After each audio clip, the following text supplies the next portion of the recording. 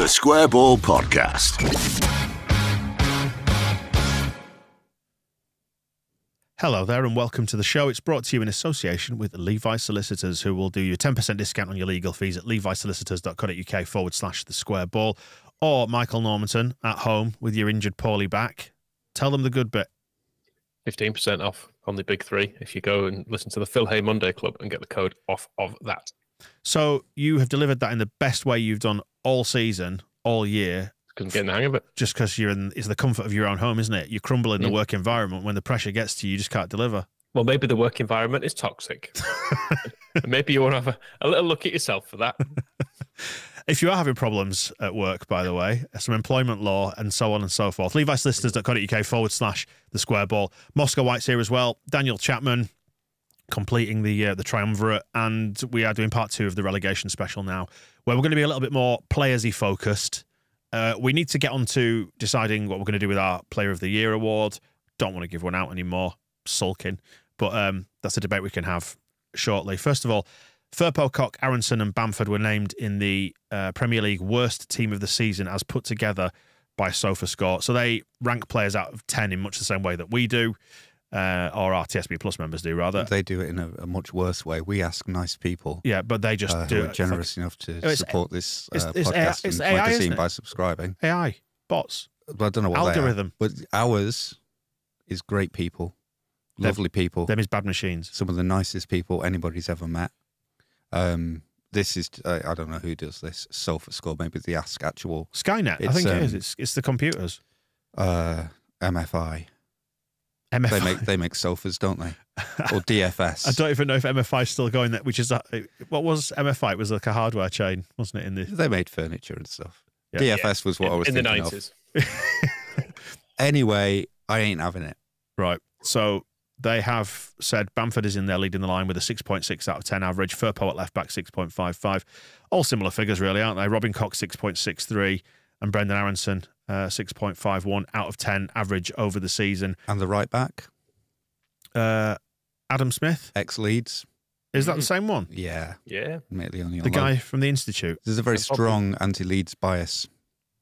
Bobby Decordova-Reid. I'm quite surprised at how Bobby Decordova-Reid has ended up in here, because Fulham finished, where were they in the Premier League? Fine, weren't they? In the middle. Yeah, they were in the middle of the Premier League. They finished 10th.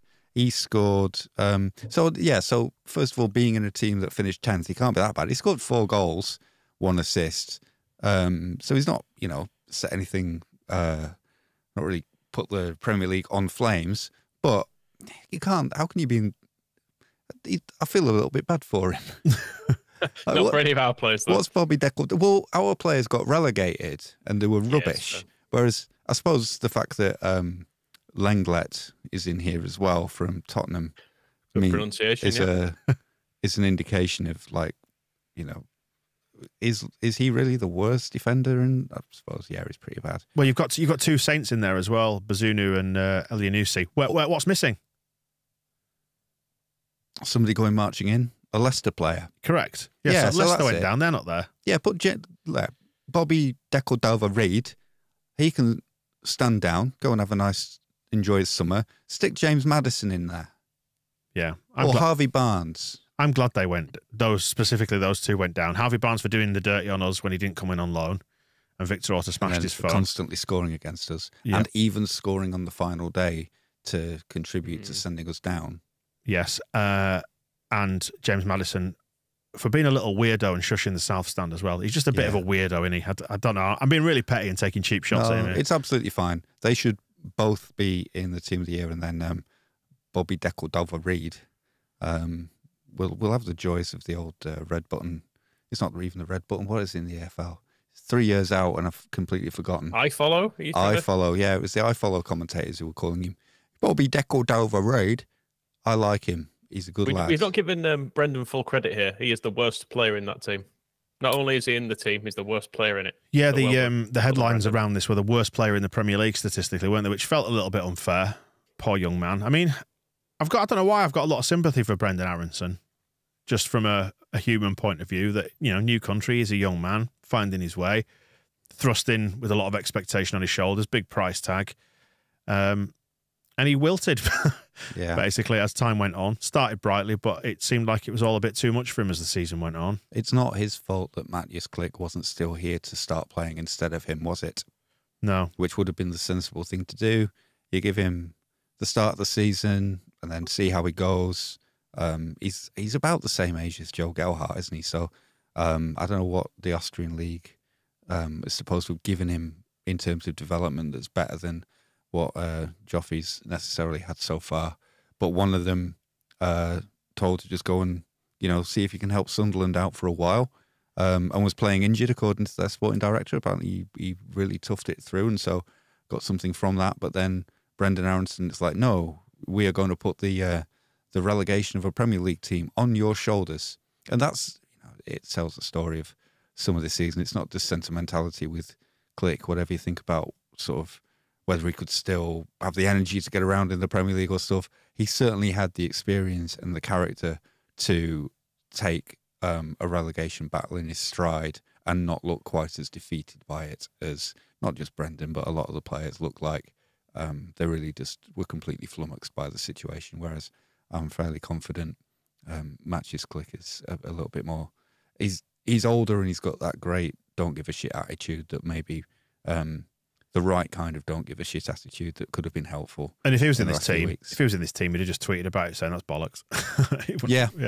I mean, I know Aronson has been he's felt annoying this season, and you've been wound up with him, particularly Michael, because of the relentless going down and the pleading and stuff, which all that stuff you would probably be able to overlook like so much this season. Had we stayed up, had we been better?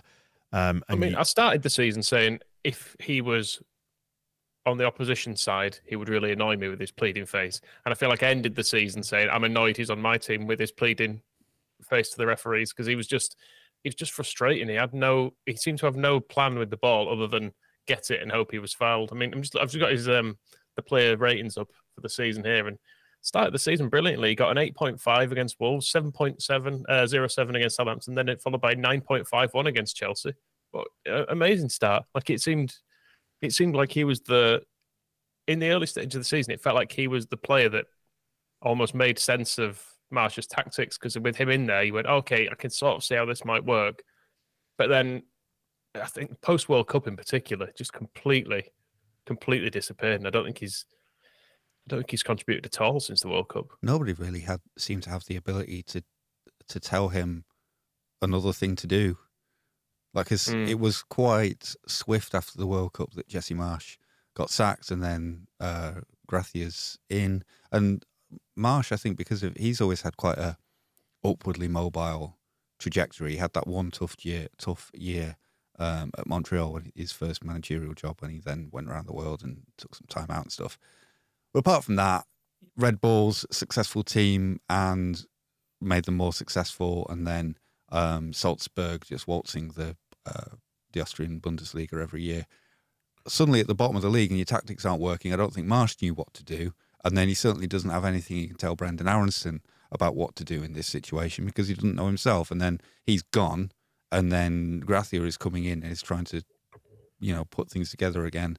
Scoobs has a go, and then Sam Allardyce, I don't think was interested in him. I don't think he was interested in any of our players who were under the age of about 26, unless he was forced to play them because there was nobody else. So I think that's part of the hope with Aronson. Part of the sympathy and part of the hope is that if we have a proper manager, somebody can give him some better ideas of what to do in these situations than just try and win a free kick and try not to look too useless. Somebody's actually gone, no, I'll teach you how to play football. He needs coaching, like so many of them. They needed coaching, didn't they? But once the season is underway and the momentum runs away from you and you're changing coaches all the time, it becomes a bit of an issue. It looks like it probably won't be our problem anyway next year, won't Brendan? Because there's the stories are already out there, put out by someone, his agent, or someone inside Leeds trying to draw up interest. But it feels like someone is trying to get out there that yes, he does have a relegation release clause. If anyone would like to meet it, please email and I'll ring the number at the bottom of this advert. It's that kind of a thing. It's like, I feel like it's probably for the best if he leaves in summer. Yeah, you wonder if that was maybe just a bit United States led, really. And I don't think he stands out as the exception when it comes to relegation release clauses. Possibly a bit of a non-story. I don't know. It's impossible to say. I mean, there's part of. I mean, are we going to do the? Are we interested in who stays and who goes? Because it feels so. Like so much like anything could happen. So Aronson's got a release clause. He might want to stay. Somebody might pay the release clause. 10 clubs might pay it, and then there's a bidding war, and another player won't go. It all just is too confusing at this point. I almost want, and it almost might be beneficial, because I was again listening to Phil Hayes' Monday Club, and he started talking to you about like recruitment structures and putting in place like strategies and filling in place. And we were talking about it on the other half of this show as well. And a lot of that stuff, actually, I didn't become a football fan to think about staffing a recruitment structure behind the scenes of a football club. There's part of me wants to just, all right, season's ended, forget about football for a few months. You people who run the football club, sign some better players, sell the ones you don't want, don't sell the ones I like, and then I'll see you in August, and then we start again. But there's a lot of kind of recruiting to staff behind like admin structures. It's like, I don't actually give a shit.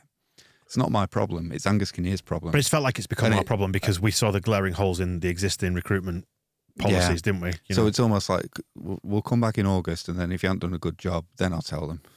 But at the moment, it's kind of like who do we keep? Who do we buy? Do you think do like video games, stuff like FIFA, stuff like Football Manager, has made this stuff more in people's minds than perhaps it would be otherwise? Because everybody gets to play recruitment, everyone gets to do it, and from the whole thing, and stats as well, I think contributes to a. I've been meaning to write this down at some point, and I've not got around to it. But you've said it now; you don't need to. Just because technically, it's something's moved in the way that players and football clubs and fans interact, where it's not that they play for you anymore; it's like they work for you, and people put themselves in the position of being their boss and think in terms of like, this is basically what these ratings are. It's like it's a performance review, isn't it? It's like staff performance review, and you're sitting down and going like, well, you didn't meet. I've got your running statistics here, and your expected goals are a great example of it. You didn't meet your key performance indicators for the season, and I'm very angry about it. And people, when they're talking about football online, they use things like gross negligence and well, the Arsenal fans used war crimes. Well, yeah, but I mean. That's military metaphors have always kind of been there, but business metaphors and workplace metaphors are a different thing. And that's essentially what a lot of this expected goals in particular is talking about people, employees underperforming relative to their expected statistical outputs. And to me, that's not really a fun way of looking at football. I will always appreciate. Jackie Harrison is the perfect example of both sides of this. And he was even doing it in the midst of going down on Sunday. His first touch is phenomenal. The way he can control the football is just beautiful, and I love watching it. Just as a Leeds fan, because he's playing for my team, and just somebody who likes watching football, let's do cool stuff. But then that gets set against. It's like, but his crossing output is this and that, and it's kind of like, well, I'm not his boss. Yeah, it's what it is it's reducing what we like to consider as an art form down to maths, isn't it? It's like I don't know how to use that. It's a clunky analogy, but going into the Mona Lisa and starting to measure things, like measuring the distance between her brow and her chin. And it's not only maths, but it's also about what you get out of football as well, which is kind of like this expectation of them meeting a minimum performance. It's like a season ticket or watching them on television means there's a minimum service agreement has been in place, and the players have failed to fulfill their contractual obligations by not... To you? Yes, to me personally, by not putting in enough crosses per 90 minutes across the season. And that's not sport, that's the language of business. And it's kind of... And it does... And you will never be happy from that, because they'll never be able to live up to that, because there's only one team can win the league. And if you go into the expectations that the players have to make you happy in this way, because you are their boss, they're always going to let you down. And so you're always going to be angry about them not achieving X and Y and doing this. And it becomes... let's apply that example then, because there's a very front and centre one here, Patrick Bamford, who is in this worst team of the season lineup, and his role in our downfall, if you want to bill it as dramatically as that. And people are going to go away from this season remembering the missed chances, the missed penalties and stuff like that. And he's in this team, I would dare say, on the basis of missed opportunities, because I think he's going back to stats, he's the biggest underperformer on XG, isn't he, in the entire league, which is why he's here, missing chances. It's something we've always known is part and parcel of what you get with Bamford. I know we took some pelters, and I know he didn't like it himself when we were criticising or taking the piss out of him in the promotion, in the last championship stint, should we say? And he was part of the thing that got us promoted, which meant he banked a lot of credit. He came up, he had a good season in the Premier League, but then he kind of reverted to type, albeit through the prism of lots of injuries. So where do we stand on Bamford in relation to this and his place in this team? I was getting criticised this week for being constantly too nice about him. Yeah, that is another thing that's flicked over now. I was someone defending Weston McKennie, I think, ended up having a go at me saying, "No, you never criticise Bamford." It's like, well, I think if you go back and listen, we've been criticising Bamford for a lot longer than you've been watching Leeds games. So this has been a thing for like 5 years. Is it 5 years now? Yeah, I was amazed. Somebody's like, well, he would say that. He's always saying good things about Pat Bamford. Bloody hell. It's like context. I wish that was true. It's like context is quite important, isn't it? And you look at what's happened in history, and we've got a 5-year sample size now with Bamford, where we know he's profligate in front of goal, and Christ, he frustrates the hell out of me. But used to it. We've also seen his output in terms of running, and for me, if you're going to succeed in the Premier League and cement yourself in there, you need somebody who can do the running and also can finish. I think if you're going to be cold-hearted about it, we need better than Patrick Bamford. But in terms of what we've actually seen, we've been shit without him a lot of the time, and we're better with him in the team, even though he misses a load of chances, which has cost us. It partly comes back to people like Ayling as well, when you can certainly make an argument to say we need someone better than this, but equally it's not the fault of Bamford that we haven't bought anyone better than him, and therefore are still relying on him. And it's not. I mean, like Luke Ayling, we tried to replace him, and then it turned out his replacement was worse than he was, so he ends up back in the team, and it's not the fault of those players that the club have done that. So they are then put out there to play. And I'm sure Bamford doesn't deliberately miss-hit a penalty. I'm sure he doesn't deliberately miss-hit a shot at the far post. Like, these are simple things that he'll do every day in training, and I'm sure he does them easily. But for whatever reason, he was not able to do it. But again, not his fault. Like, I've never got the impression with Bamford he doesn't try. It's just that, particularly in the last couple of years, he has never looked fit. Like, the running style and everything and touch, it's just all looked wrong for as long as I can remember now. So that's kind of where the context comes in, because when we were very critical of Bamford was in the promotion season when he was fully fit, because his first season he did his ACL twice. I think, didn't he? And they said that his knee, the first one, his knee, it was like he'd been run over. It was that bad an injury.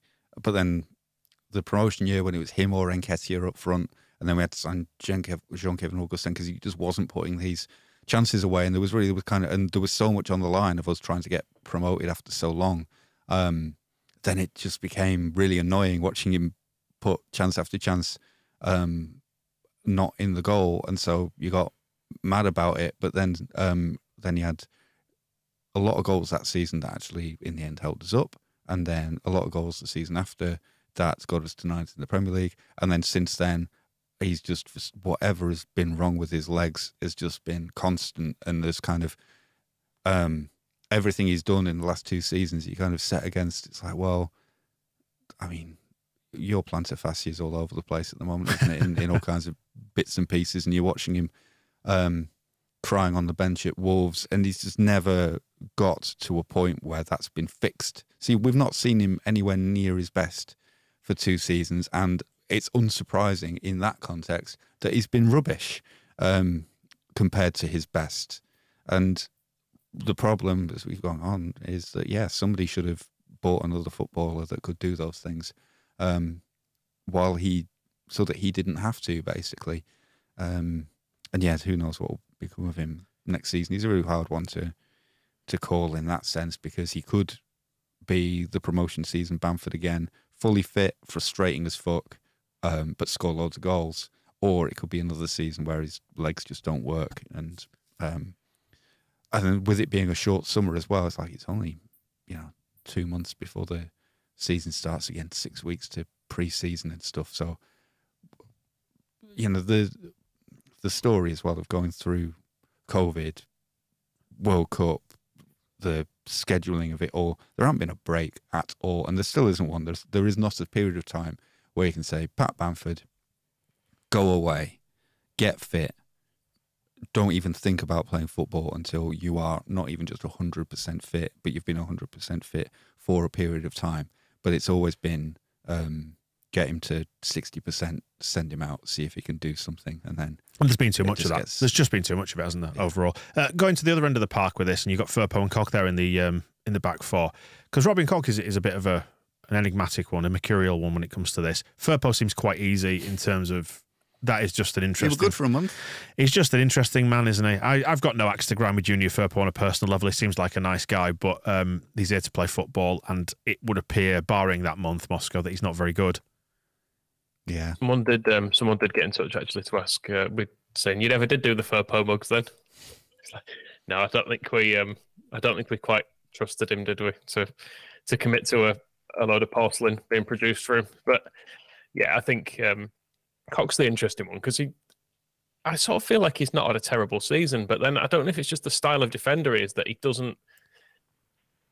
almost doesn't want to make himself look stupid. It feels like if you look at someone like Rasmus Christensen defending, it feels like for all his limitations, he's not afraid to make himself look like an idiot.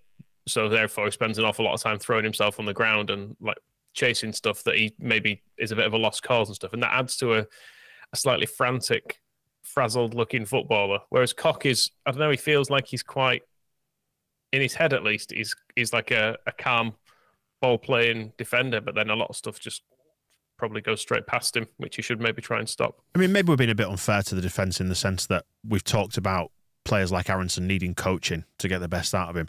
You could say the same of the defence, couldn't you? But then you can't help but look at the goals conceded, and it's more than 2 per game. And that probably applies for the last 2 seasons, doesn't it, there or thereabouts? Well, we had the changes in tactics never really sorted out the defence. It was always the thing with the last days of Bielsa. So Bielsa's football worked. We were incredible defensively in the Championship because we never let anybody else have a touch. I used to count how long it took opposition teams to have a touch of the ball in our penalty area. And we go from kickoff, be 20 minutes, 25 minutes, and they're not even being near our goalkeeper. So the idea that Bielsa's teams can't defend was never really worked. But out of possession, it was more difficult, and that's the thing. The Championship, we were able to keep the ball all the time, and then against teams in the Premier League in the second season, they had the ball more often. And then you saw that the defensive structure wasn't good, as Eki would say, against ball. That's never been solved because we moved from that to Jesse Marsh attacking without ball. We went from being a possession-based team to a team where the coach would say, if you can't think of anything better to do in the final third, give them the ball and then tackle them. We were all about tackling and dribbling. And that's also why now nobody in our midfield can pass, because we didn't buy players who can dictate games. We bought players who can react to situations and who can dribble in the final third. So we've got wingers everywhere, but nobody who can put a foot on the ball and control the game. And a defence that is still weak out of possession, only now, instead of having a manager in Bielsa who tried to keep possession so that wouldn't be a problem, we had a manager who played without possession, making it an even bigger problem. And then Gracia and Allardyce came in and they did their best to sort of try, well, Gracia did his best to try and find some balance, but obviously was falling apart because we just can't be a calm team in that sense because there isn't that player to just slow things down and think and create.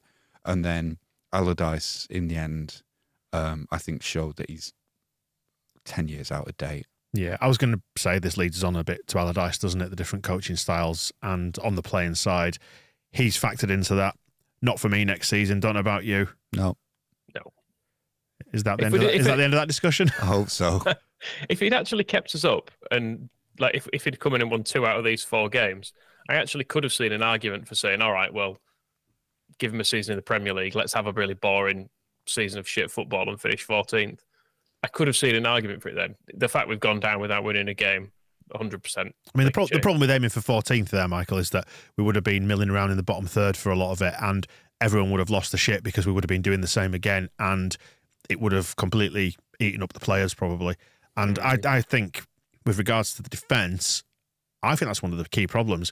We've got a team of pussies, to be perfectly honest. I think we're too soft. You haven't got any absolute bastards in there who have just got that innate desire to win and potentially even hurt people sometimes.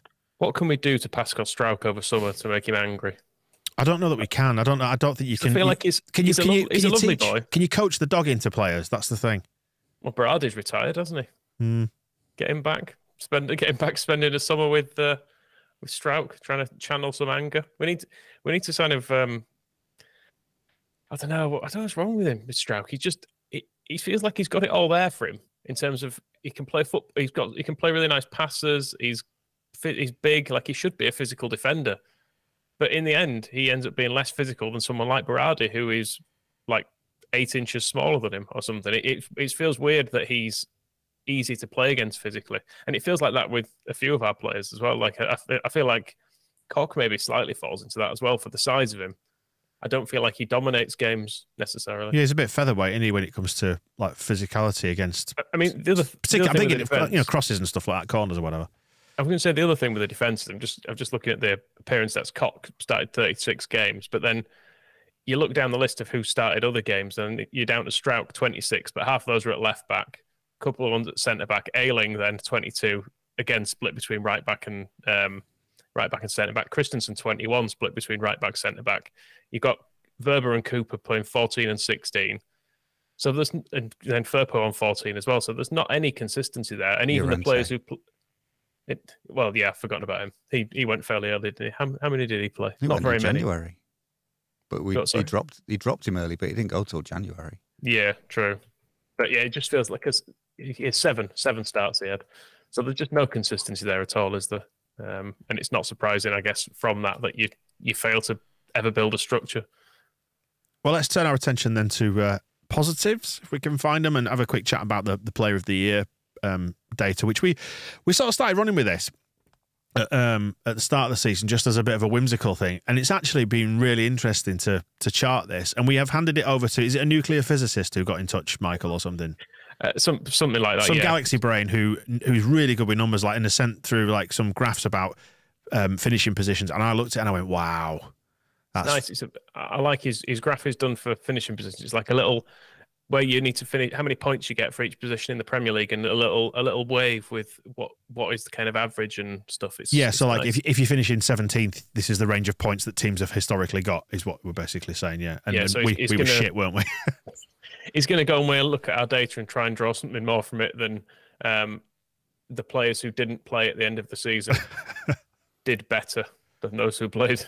Because it has been, and so what we've been doing is with each game, we've asked our TSB Plus members, so it's a good, nice, big sample size, to score players out of 10. And you know, a lot of it's led by emotional reaction to games, isn't it? How you feel. Like, so we beat Chelsea, people are scoring 7, 8s, 9s, 10s and stuff like that.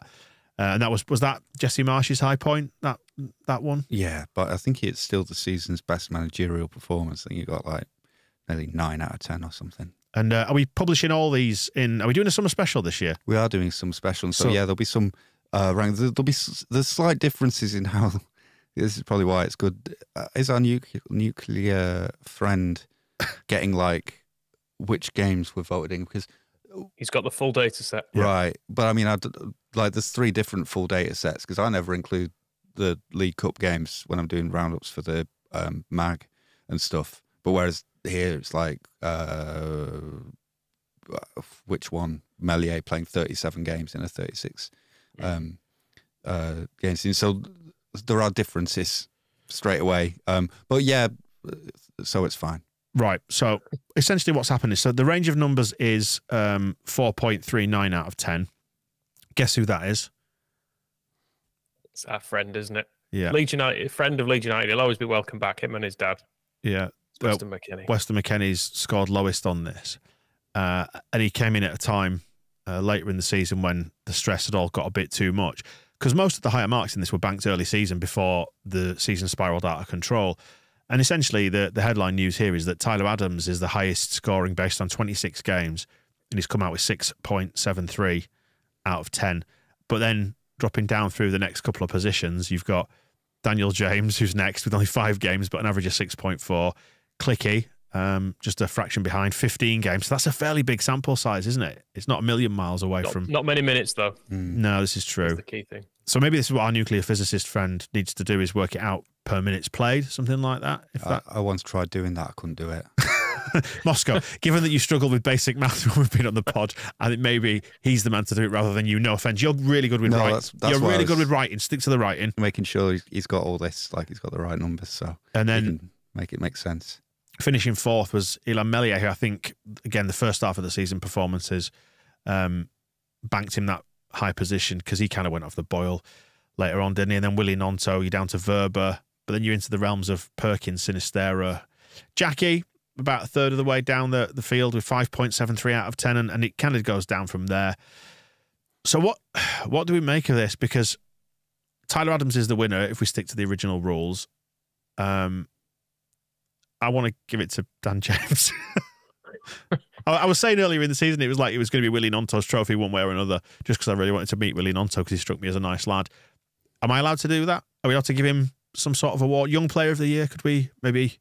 If you want to meet Willie Nonto, we'll just need to find just a way of finding out arranging where he lives. Seems like simpler than...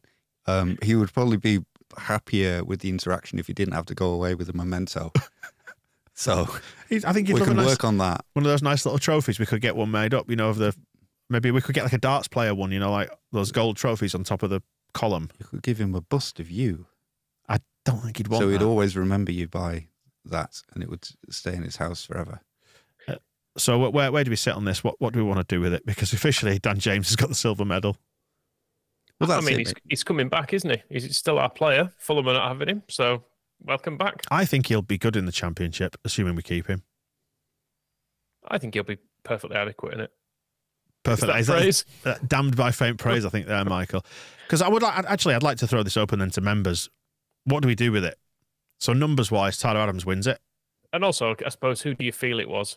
Because, you might think it actually was Rodrigo, who I think is about 10th on this list, despite all of his goals, which is kind of unusual because we've just been discussing Robin Koch, who was statistically the worst defender in the league, and he is 0.02 behind Rodrigo in this, who was our top goal scorer and plays pretty well. Yeah, Phil's given him Player of the Season, hasn't he, over on The Athletic? And knows nothing, that guy. Well, Rodrigo, so the sample size is 33 games and a season average of 5.71 out of 10. So he's gone from some big highs to fairly low lows. But is all you want from a striker to just bang goals in?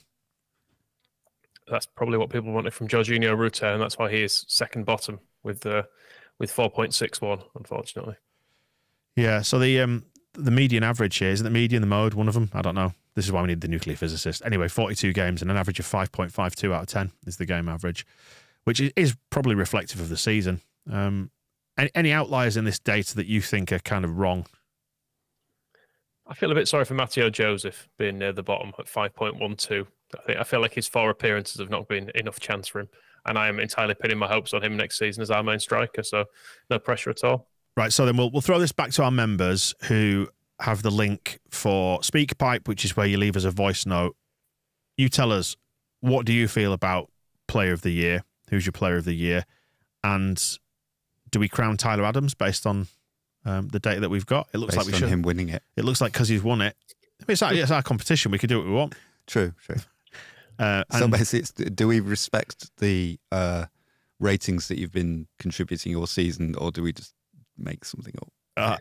Yeah, and give something to Mateus Click because he's quite cool. Fine. Let's move on to Manager of the Year. This is interesting. Scoobs. So Scoobs does come out with the highest season average, which is probably based on the draw at Old Trafford, I dare say. But three games and an average of... It's not based on Everton, that's for sure. 3 games and a season average of 6.48 out of 10. I would actually like to... He should have got a higher rating if we'd been rating staff contributions. At West Ham, he was wearing a baseball cap. He looked really cool. I really liked him in a baseball cap. So I would, if there was any kind of like closeness about, whether we were giving it to him or another manager, I would give it Scoobs on the strength of his baseball cap. Michael, you're bald of head. Where do you sit on hats? I do need to wear one in summer. It won't change his appearance if he sits on it. No, I can't imagine Michael in a baseball cap. That's all is what I'm saying. It's not the sort of done thing over a certain age, is it? Or is it? Well, Scoobs is a certain age, isn't he? That's what I'm getting at. Do middle-aged men, should they wear baseball caps? Just 1 second. I'm fearing the evidence of Michael Skubala... He's going to come back with it on sideways, isn't he, or backwards? Who is 40 is yes.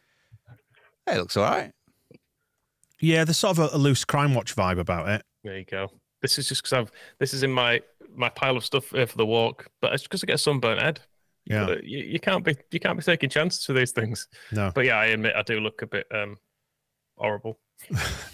I'll try it with a hood up. That'll take the edge off it. Yeah, you look like you've been out robbing grannies, to be honest. There, try putting the hat over the hoodie. I mean, this is great audio, by the way, for anyone who's just listening to this. All I said was Michael Skubala looks great in a baseball cap. Now I don't know why we're dressing Michael like some kind of twisted Ken doll. The hair chewed off by a dog. That looks all right. That's good. At least I'm not had to dress as a Smurf. Think of the positives. It could have been a little white hat that I was wearing today, couldn't it? But sadly not. So the manager of the year data, Sam Allardyce, 4 games, has ended up with a season average of under 4, 3.97 out of 10. Which is lower than I expected, actually. He sucked. But it reflects on how bad the season was overall. And how bad he was. I've lost patience with Allardyce in the end. He talked a good game all along, but the results and that lineup against Spurs, 6 defenders, and then watching him while Carl Robinson's desperately trying to interest somebody in his notepad about substitutions, I just standing there shrugging. And then I can't remember if it was before the game or after a game against Tottenham, but one of the interviews he was going on about how football's a simple game and all this stuff about passing out from the back. That's the stats show you that football's an easier game than that. Well, what's the name of his podcast? No Tippy Tappy Football, isn't it? And what you got to bear in mind about Sam Allardyce, and so the finish talking a good game. But there was lots of things where he's like, well, I was telling them all week not to stay on the feet in the penalty area. Well, if you told them all, if you're that good as a manager, then why did we give away penalties from people not doing it? It's all very well you sitting there saying, I told them not to do that, but isn't part of the job then to make them sure that they don't do that rather than, well, I told them. It's very Lampardish. And then the other thing was the penalties. It was like, I just left that how it was. He's saying, on the one hand, that we left no stone unturned, no detail left to chances. We fought to keep Leeds in the Premier League, but I didn't bother interfering in who takes the penalties. With the emphasis on set pieces, that is wild, isn't it? Until afterwards, once it had been missed, and he's like, oh yeah, that one has to do with me. But what you got to remember about Sam Allardyce in general is that all the teams at the Premier League, at the top of the Premier League, and you see the way Brighton have shot up there this season, it's all possession based. It's all about taking risks in possession and playing that way. And he describes that style of football as a consequence of brainwashing. He says that you've been brainwashed into thinking that's good. So Manchester City could win the treble this year. Brainwashing. If you think that style of football is successful and good, well, you can ignore them because of the financial doping aspect of it and the fact that they've got more money than anyone else. But look at Brighton then, yeah. Arsenal then. Yeah. Every good team anywhere that is playing whitball, Sam Allardyce regards this as tippy-tappy nonsense. It's a simple game. Playing out from the back's a load of brainwashed nonsense. It's all rubbish. And, he is not somebody who we should be letting either manage the club next season or he started, because it's not only him saying like, I'll be talking to him about if I'm going to stay on in football, it's going to be here. He's also been dropping in like, Carl Robinson was really hard done by at Oxford. And the people don't realise what a good coach Carl Robinson is. I don't think Carl Robinson he could do a great job for a team in the Championship. Another team, maybe, because I don't need I don't need Carl Robinson being our new manager with Sam Allardyce as some kind of consultant down the phone getting another big payday off of Leeds for doing absolutely nothing. Yeah, right. Javi Gracia was the third place when it came to manager of the season with 4.8 out of 10 average on his 12 games. What was he trying to achieve? I don't really know. Then Jesse Marsh has outscored him with his 22 games with 4.85 out of 10. Basically, the one thing that strikes me from this list is that essentially I didn't want any of these people to be managing Leeds United, and that here we are. We've had 4 of them this season. Not a single one of them would I have chosen. Well, the closest we came to competency was Javi Gracia for a bit, wasn't it? For a few games. Yeah. Then it seemed like his original idea was fine, but then when that stopped working, he kind of went, I don't know. Yeah, there was never Sam Allardyce. Well, that was it. It seems like they veered towards somebody who's got some sort of shouty aspects to their personality, who would be seen as a motivator or whatever. Vibes, funnily enough. Gracia's aim in the end was kind of it was attackers attacking, some midfielders in the middle, and then defenders defending. That was the thing. You didn't see like Luke Ayling overlapping as much as you did. And it's like Firpo strangely looked quite competent in it, but there was a little bit more of an attempt to just let's line up properly and be a bit more structured to this. But I think it fell apart. Consequence of the lack of confidence by that point in anything they were doing, and then also, as we touched on before, the lack of sort of somebody to control a football match. That's kind of, I mean, the mystery of the Crystal Palace half-time, I think the simple explanation is that Roy Hodgson just pointed out that we're crap, and that if they'd played like that from the start, they probably just would have won 3-0 if they'd played the way they did in the second half, because there wasn't a player in our squad who could control or dictate the tempo of a game and could stand in the middle and go, right, we're just going to slow down. We're a goal up. Let's see it out to half time. I'm just going to play some passes over here. This is what we're doing. Without that, Gracia's attempt to try and find this balance and this control was kind of doomed, really. And then, the only solution was Sam Allardyce. Well, if he can try shouting at them. Who next then? The lack of a plan with ball was essentially our downfall, I think, this season, because we did the points drop from winning positions and all that sort of stuff. It becomes almost inevitable when you can't have 5 minutes in a game where you go, fine, we're just going to have a little break here. We just need to keep hold of it. We'll just pass it around. Just see out this next little period. When your only plan is pump it forwards, and that's what you spent all pre-season doing. All 3 pre-seasons. Well, yes, exactly. Yeah, just do more of the same. The plan does work. You just need to have more faith in it. Was obviously Marsh's kind of building block of it, wasn't it? So it was not surprising, I guess, that no one else could turn it around at that point. It was Bielsa's building block as well. I think people will immediately point that out, that his plan was, the plan's right, you just have to put more work into it. But then it's that follow-on of going from a style of football that was so intent on keeping the ball and dominating possession as far as you could, which was more difficult with the players that we had in the Premier League against the other teams in the Premier League, but we were making a decent fist of it, apart from when we came up against the top 6 teams in the second season, to a manager who was completely just don't have the ball. And that is the change that I think it really confuses. And it's, following on from Bielsa, and you've seen people still saying, well, they failed to recover from what Bielsa did to them, the success that he brought somehow. But there's nothing about what Marcelo Bielsa did to Leeds or does to a team that makes it impossible for somebody else to go in there and keep them being decent or even improve them. And the great example is probably Brighton, where they went from Graham Potter, who left. It wasn't even their choice. They didn't sack him. He walked out on them, and they immediately went and got a manager who played the same sort of overall style of possession-based football, but even more so. So it was kind of like really, and when you read about De Zerbi up to that point, it makes perfect sense that he would follow that style of football, because it's essentially, it built on the strengths of all the players that they had. Whereas, and you could see with the changes that we had to make to accommodate Jesse Marsh's team, where it's Tyler Adams, Rocker, Aronson, all coming in.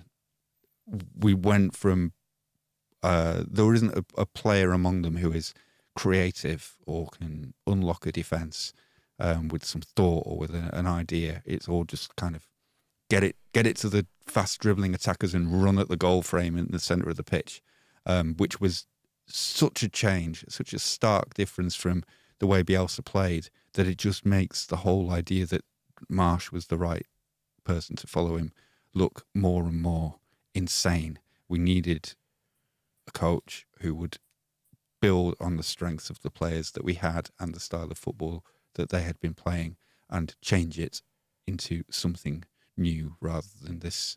That was Orta's big failure, wasn't it? Apart from the transfers, it was the not understanding the importance of possession in the modern game and thinking that just the running was the transferable skill that would see us fine. It all seemed to just come down to pressing stats and running. And there was so much more to Bielsa's, what Bielsa built than that. And it would be the same trying to go from any manager. Like it was the whole point of having a director of football at any club, is that you have this style of play that you then find a manager to keep doing it if that one isn't working. For some reason, that's just completely gone by the by. That's what essentially found him out in the end, wasn't it? I think that was the thing that hugely exposed him, and then the things that sort of spiraled out of control from that. I mean, especially given it was planned for 2 years. Well, yeah. Talking to Jesse about it. And thinking, and as well, we saw from what the stories emerged of how Orta has left Leeds, continuing to double down on managers such as Marsh, Gracia, right until the bitter end. And if that's your character, then fine. But ultimately, it will cost you on it because they proved to be the wrong decisions, because we are where we are. And well, this is the next question, isn't it? What next in terms of manager? And I guess the question of sporting director feeds into that as well. So where now? Kieran Scott, apparently, who is at Borough at the moment. He's only relatively recently went there, so he's been there for recruiting Carrick, and he was at Norwich, I guess, when they had Farker, which is an interesting prospect. How would that have sounded? Very nice, yes, of course. So let's hope we don't get Farker, because I can't be doing that for a full season. Almost worth it. So I mean, the two names being linked are him at the moment, and then a guy from Moscow. I'll go over to you for the pronunciation. Is this the guy from Genk? Oh, you're just going Genk. I thought you'd have had a more fun pronunciation than that. I can't really do anything with Genk. It's Genk. Genk's Genk. Fair enough. Is this Dimitri de Conde? It's just down the road from Ghent. Ghent and Genk. Very similar places. There's barely a consonant between them. He's a funny looking fella, isn't he? If you go back, and I don't know who's put these on our prep sheet, but pictures of Dimitri de Conde from his playing career. He's had a multitude of hairstyles, and there's just something about when he was at his fighting weight, when he was playing football, that makes him look really, really odd. I think he might be an alien, to be perfectly honest, looking at some of the pictures of him. So I'm not sure about him. Go on. He did find some good players at Genk, apparently. But, can we trust him? He looks like he's really into techno. Yeah. Yeah, you can imagine he might have made a one-off Top of the Pops appearance in 1992 with a song that got to number 8. I hadn't thought about the alien thing, Michael, until you mentioned it there, but you're right. Like, Men in Black, how there are aliens basically hiding inside humans' bodies across Earth, and then they reveal themselves to Agent J and so on. He's one of those. He looks relatively normal now, but some of the ones, I think it's the... he's gone through stages when he's obviously a young man, he's got longer hair, and then he's clung to that while the hair has disappeared around him. So he's gone for like a slicked back, half bald look, which has got a bit of Nicolas Cage about it. And then by the end, he's just shaved it off. And I think that's the better look. He's starting to look more normal as he's getting older. Yeah, and his face has filled out as well as he's got older. The classic middle-aged spread. Love it. And it suits him a lot more, doesn't it? He look like he's grown into his features, if you like. Do we want either of these guys? A sporting director from Middlesbrough? What could go wrong? We are determined not to repeat the mistakes of last year. So what we'll do is, and so on. I don't really mind. What I'd like to just see is a competent structure put in place. Whether that's, and Phil keeps mentioning it as well, about maybe they they spread the responsibility a little bit more thinly. Maybe there's a head of recruitment, somebody who's like a director of football operations, that kind of thing. I mean, Dimitri is wanted by Spurs on Southampton as well, so there seems to be a bit of competition after the Spurs guy. He was the one who got like a worldwide football ban, wasn't he? Which didn't go brilliantly for them. So they need to replace him. But whether or not we can compete with Spurs, I don't know. It's that chance to build something, isn't it? I know we could never match him on salary, but it's the chance to build something. The chance not to work with Ryan Mason. There is that. And do you think director of football, sporting director, whatever it might be, needs to come before we do manager appointment, or do they go in tandem? And who do you want to see? Brendan Rodgers is the big name that keeps getting bandied around. If you could make him drop to this division. He's not dropping anywhere. He's unemployed. You're doing the Ken Bates angle. He's on the dole. That's what you argue about with footballers, that you shouldn't have to pay them anything. Offering 200 quid a week. If you don't pay them anything, they're all out of work and they'll all be collecting dole checks every fortnight. So they should be grateful for the chance. So that should be the start of negotiations with Brendan. It's like phone him up, say, "Oh, we might have an opportunity for you, but we just want to check you're not just down the DHSS today. And if once you've finished signing on this week, come for an interview, and then you can tell them like it's proof that you're seeking work." Brendan will be like, "Oh, this sounds great. Thanks for really bending to my circumstances." I don't know. It's all very complicated, isn't it? Like who? Can we just have someone good who's going to get us promoted? It really all depends on what whoever owns the club wants to do, and how they would like things to work. And because all the moving parts is you could get a sporting director and then with a manager in mind, but what if that manager then doesn't like that sporting director? There's normally one, if you have one or the other of them, you've got then a way of testing that, right, this sporting director has hired this manager, so they want to work together, so that's fine.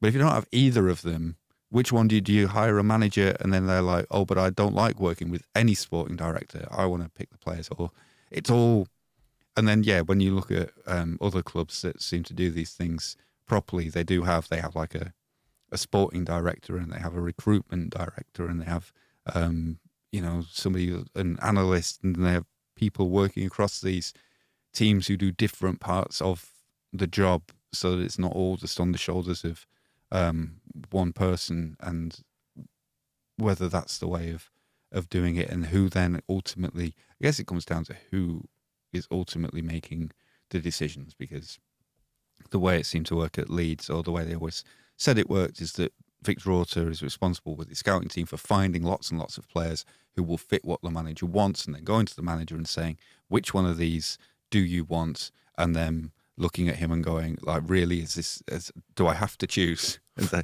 "Yes, one of these left backs, or no left back at all." It's like, "Fine, Junior Firpo." And that's the process. But then if it's do you then need a director of football to do that? Is that not a recruitment director's job of going to the manager? And maybe the manager can then say, if they have the final word anyway, then you have somebody working on recruitment who helps find the players that they want. And then the director of football role is actually more about making sure that the academy reflects what the first team are doing, and there's too many parts of it. And the problem is that Leeds have gone from just starting from having none of it and needing it all at the same time. So it's quite difficult to which one you feel, and difficult for us to pick a name out the hat without knowing what they want to do from other. Because I could say, like, Lee Bowyer would be an obvious choice if Victor Orta was still here, because that's kind of, that marries up, that you'll think, "Oh yeah, up and coming young manager, and I can give him the players that will fit his style of play and impress." But that's fine. But then, is Lee Bowyer somebody who you would recruit if you're going to have the manager more involved in recruitment? Like, is he a transfer wheeler dealer? If not, then is Sam Allardyce going to be the manager that you would go for if you're not going to have a director? So I don't know what the fuck they're going to do. Call me in August. I mean, looking down the list, it's mainly you kind of look down at it and you go, "What?"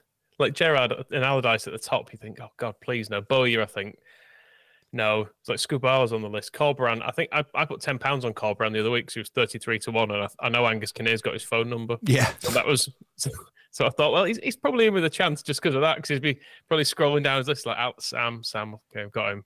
Alfred Schroeder, he's probably not going to return my calls anymore. Flicking through it and go, could always ring Carlos, see if he fancies it. And if they're giving some, because at the moment, recruitment, there's Andrea Law, the furniture salesman, but there's Craig Dean, who's been doing the recruitment for the academy, seems to be working like across with the scouts who do the senior work, and Carlos Colbrand obviously would have worked with Craig Dean when they were both at the academy together. So you've got that kind of, there is a relationship there that could work. But then I've watched West Brom playing Sunderland during the run-in to see how Joffrey was getting on, and also to have a look at Carlos since he turned down our advances, and they were bloody awful. He did seem quite annoyed with his own team for most of it. He was constantly telling his goalkeeper to play it short, and he kept booting it long, and it would cut to Colbrand on the sidelines, absolutely going crazy. And then in the last minutes of the game, when he'd put Kyle Bartley on as a striker because they were trying to chase,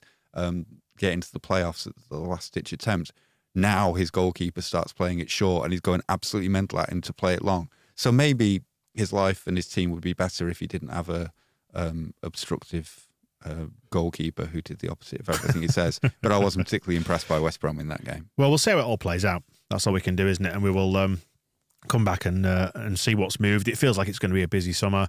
We are going to take a week off next week because there's a charity walk to do.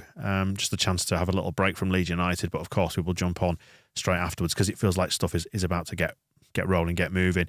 The other part of this is next season. We've been talking about next season there. Has any part of you thought, quite looking forward to next season now? Or are you just like, I need to just have some space and some time away from this one? I'm looking forward to it. And I know I've got like the sort of dream scenario of we recruit well, all the young players who've been kind of bubbling under for a year come into the team. It'd be really nice to get promoted with Charlie Cresswell and Archie Gray in the team and Matteo Joseph banging him in. It'd be fun. Do I believe it will happen like that? Goes back to what we were saying though, Michael. It doesn't have to be a disaster class every time. No. So why is it? Perfect place to leave it. Moscow, you looking forward to it at all, or do you want the break first? I'm probably on the same lines. I do look at some of the young players we've got and think it's a chance. They could get a chance in the Championship that they may not have got in the Premier League, and it's been, you wonder what Jamie Shackleton might have been if he'd been able to force his way into a Championship team a few years ago. But then you look at what he did at Millwall, and you think, nah. I don't know. It could be fun. It'd just be nice to. I mean, I was moaning about there being 46 games. Them being 46 games does mean it's more of a chance that we might win some. Statistically, I just feel like even if we only won the same proportion of games as we won this year, we will win more games because there are more games. Yeah. So we'll see. Hopefully, we'll see more wins, and it would be nice to see Leeds United win a game. That would be good. And I suppose the other. I can't convince myself of this, but with this short summer business is, if you remember when Heckingbottom, like the last few games of Heckingbottom, when we were dreadful in the Wes Hoolahan derby away at Norwich, and then QPR at home was just, I don't even remember what happened because I was just drinking to get through it. I couldn't even watch how bad Leeds had become. And then the next season starts. And then, the end of that season, we had no idea what was going to happen. And somehow we got to August with Bielsa and everything had changed and everything was suddenly beautiful without really overhauling the squad in these massive ways. So it is possible, Bielsa's Bielsa, but maybe he's not unique. Maybe, look down the list, maybe we'll get Nathan Jones and he'll transform this club in the space of a month. Just do whatever it is in pre-season to bring... Set fire to the ping pong tables. That's what he needs to do. To bring this squad back. And maybe all it is just finding that right person to bring the right vibe to a bunch of players who really, as bad as a lot of them have been, and we'll see who actually stays, should have been better than they were this year. There were enough kind of decent players in that team that I feel like that was a mid-table side that got relegated, just absolutely, just with no idea of what it was doing or ability to recover, the ability to do it once they even had a whisper of what the idea was. So who stays around and who gets added to them, and who from the youth team can get involved, and then whether Alfred Schroeder comes in and proves us all wrong. No, the headline to take from that is that you think Nathan Jones should take over. Absolutely. He's not even in the betting, is he? Well, get some money on him then. Get some asking for some odds. I think that might be for good reason. We will leave it there. Thank you for joining us on this one. We've got a week off next week, but we will pick it all up on the other side of that. Still to come this week, though, we have the Phil Hayes show, the final one of those before that moves over to us after the break. Join us on that, and otherwise we will see you after a well-earned week off. Just a week off. We'll see you soon. The Square Ball Podcast.